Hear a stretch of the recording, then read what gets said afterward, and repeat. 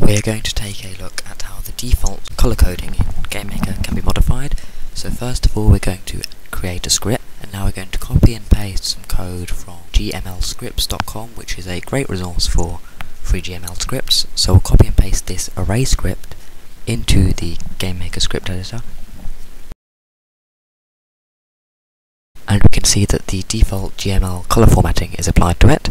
And now we're going to change the color. So we go to File, Preferences, and we'll click on the Color tab. When we select an element such as comment and click to change the color, we can select a new color, press OK,